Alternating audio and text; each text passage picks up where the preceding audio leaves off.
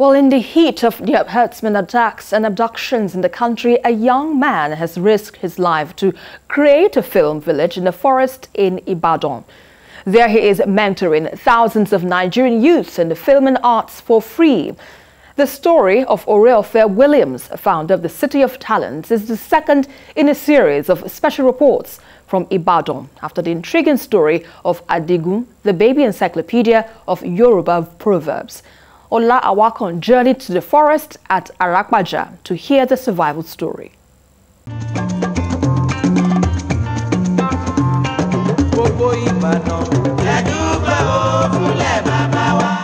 Ibadan, a city set on a hill of rich history and a people proud of their past as well as an evolving present. Ibadan. It is also the largest city in West Africa that boasts a well-documented romance with artistic development in Nigeria.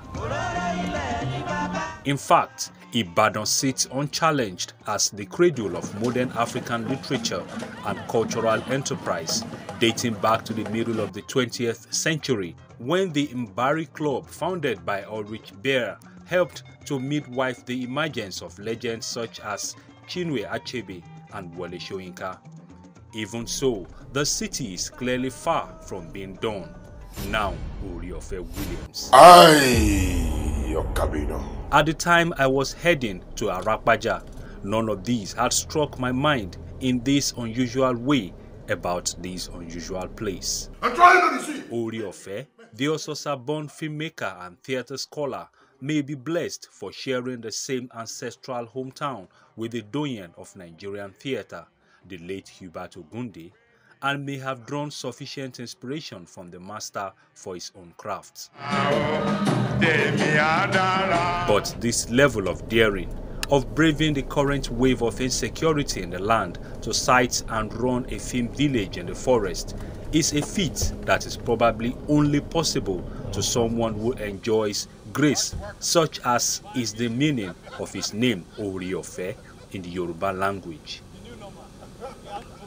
This place was a thick forest many years back, but the vision of a young Nigerian to build a film village here has had a multiplier effect on more than 30,000 young Nigerians who have been mentored for free in their various fields of endeavor.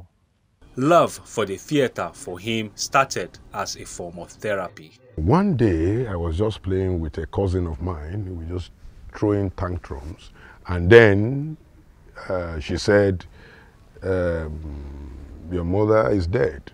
I mean, the person you call your mom is actually your grandmother. I was shocked to hear that. So let's cut the long story short. I asked for my grandmother and I found out that she was actually my grandmother and my mom had been dead since. So I was worried, disturbed, pained and all that. So drama became some kind of therapy. It became what we call escapism in literature. And then I would lock myself in a room and I would start writing. Oreofe Williams, who is regarded by most lovers of his form of art as a controversial faith-based movie maker, is popularly known for his unique coinage of titles and use of secular actors in propagating the gospel of Christ. When you hear Angels Taking Bribe, A Casket for God, February 30, Pastors on Strike as titles, do not search further. Mr. Williams is at work.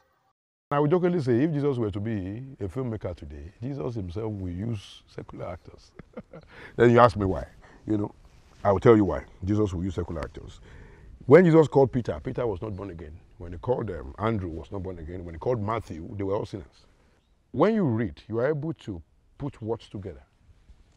Awo Jesu, pastors by emergency, a holiday in hell, recession in heaven. We just did one now, a casket for God. I've received calls that which one is a casket? You don't even fear God anymore.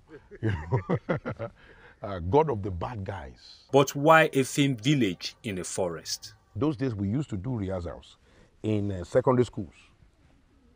We would do rehearsals and I would look around and say, if only I could have a place like this where people can do rehearsals, but I didn't have the capacity then. But that was on my mind. I caught that vision since I was in 100 level. I saw herdsmen with their cattle right beside the film village. In any other place, this could easily pass for a recipe for conflict. Can you tell us those challenges that you faced while coming up with this or starting this vision of having a film village? And there was a time one man just came, a thief, a robber. Robbers used to disturb this environment, you know, it's a quiet place. And then he struck the door and just said, "Bring your phone, pastor. Pastor, bring your phone." The first mistake he made was that I'm not a pastor. That was the first mistake. I was in that room around 1 a.m. with somebody. We were working on the system, we were working, and then bring my phone, a phone of 40,000 naira. And if I'm sure of what I'm saying, all you have is a cutlass of 1,500 naira. That is cheating. You know, you can't use 1.5 to get 40,000. That is an aberration. That would be stupid of me. You understand? We can do man to man right now. You know, we just punch man to man. The guy beside me didn't believe it. I went to the bathroom, came out, and I hit him with, you know, the door net had no lock. The carpenter did a very bad job. But it was that day I thank God for the bad job he did. You know, I struck him, he went down, and we started fighting on the grass. We fought. We hit me, and we hit him. You are a demon and all that. We would have caught him, but the other guy was was scared, was confused. You know, they call me Bishop. How can a bishop be fighting? This one I must fight too, because if I don't, it will not only collect the phones, it will collect the laptop. I can be scared if you hold a gun, and I'm sure you are holding a gun, but not even a knife is more dangerous than a cutlass. A blade is more dangerous. So I was calculative. Once I hit you and the cutlass is gone, we finish everything there. But while he was doing that, I didn't know the guy was trying to run away. So that was how I handled that. Then there was a time some herdsmen would come here. I mean, our studio once got burnt down. This one we are building again. Got burnt down, went to Ogun State. We have faced a lot here anyway. We went to Ogun State to shoot a film. And then I was told that some herdsmen came around, burnt the bush, and then mistakenly, I know they didn't do it intentionally, but mistakenly they raced down the studio. And all the facilities, all our equipment, computer, a generator, millions of naira. That was 2019. Everything went into flames. Can I use the toilet? I came in at a time that hundreds of trainees across the country, especially students who usually converge on this film village to acquire knowledge about theatre practice as well as to receive mentorship for free, were not around. But the few I met displayed at the point of rehearsals. In school, I did not do theatre, I did biochemistry. And I just, it doesn't even go together. So there's no connection. But when I came here, like, now even if I'm talking now, you can never say I did not do theatre art or anything that has to do with media or theatre in school. So, and I learned everything here at the City of Talent. I was privileged to actually play the lead role of the film, titled The Salvation of Satan. So while we were still planning the film, he said, is there anyone who can follow, like who can just volunteer to follow him to his film village and type the script of that film? And me, I just volunteered. And from there and then, right from the campus, right from the church rather, I didn't even go home to pick anything. I followed him in his car to Ibadan, and he brought me here at night. Jeez, it was an experience I can never forget. When I came, it was just himself, myself, and the person that drove us that was around. Then he went to his studio. I was in the hall. There was no service, there was no network, there was nothing. I couldn't reach people. So I was not really afraid, but I knew people outside would have been like, where is this guy? His number was not going through. That was how I came, and I got to the City of Talent. I'm today an editor, a film editor, a cinematographer, and in general, a filmmaker. And in terms of filming and what I do as a career now, I learned majorly here at the City of Talent. As I moved round the film village, one unique feature here is the fact that many celebrities are being immortalized. How? These footprints explain it all. I felt that there are people who have served in the industry, music and movies, so we bring them here during the festival and we take their footprints here. And this is the only place you can find this in the whole of the country. This is Oguma Jek, Alaji, Ogumajek, Yoruba actor, who is now, Bola Gade Akipelu is now late, so blessed memory. So when he was alive, he came here for this footprint. This is the footprint now. You know, there will be a time people will get old and they will go. So people can come here now to see the footprint of Ogumajek. Even though you can't see him again, we have the footprint here at the City of Talents. We have Mr. Latin here. This is Bolaji Amushan's footprint. Mr. Latin is the president of Tampan. We have the former president Dele Odule here. We have Yemi Shodemu here. We have Kweju Ogumola. So it's a beautiful place to have here. The presence of this film village has brought development to the community.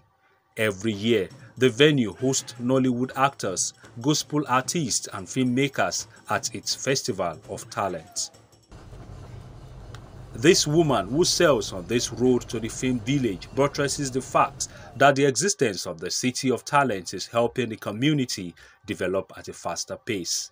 Wíwá wọn níbí báyìí dáadáa ni nípa ti iná wọ́n ń jà fún iná nípa pé àwọn ajínigbé tí wọ́n ń káàkiri àwọn náà máa ń kó ipa takuntakun bí àwọn ajínigbé ṣe ń jalè níbí báyìí torí mo máa ń rí ipa wọn tó jẹ́ pé wọ́n máa sáré káàkiri lóru ń gbà mí tí wọ́n máa sọ pé àwọn olè ti dé wọ́n máa sáré káàkiri.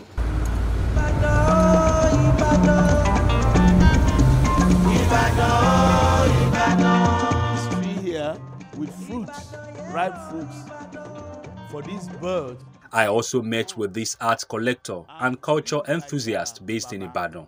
Mr. Tunde Odunlade lauds the ingenuity of the founder of the City of Talents, whose commendable initiative is yet to receive support from the government. He owns up that many of such talents are bound in Ibadan. I'm not surprised when I see that young man creating such, an edifice right in the middle of a forest, and was there salvaging it by himself. He's had several encounters with, attackers, But he says, this is where I've come to stay, and I'm going to stay here, and I know the benefit they are in for the people of Ibadan, for the people of Oyo State, for the people of Nigeria, and if you like, for the entire globe.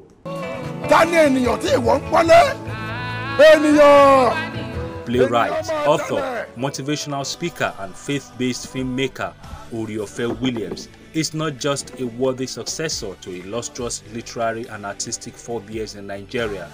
He has blazed a new path to fresh frontiers. He has made drama the imitation of life, an imitation of nature, and by so doing, drawn the world outside into his world in the forest.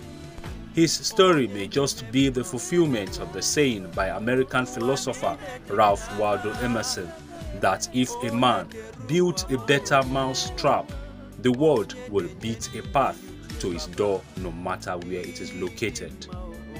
Ola Awakan, TVC News, Ibadan.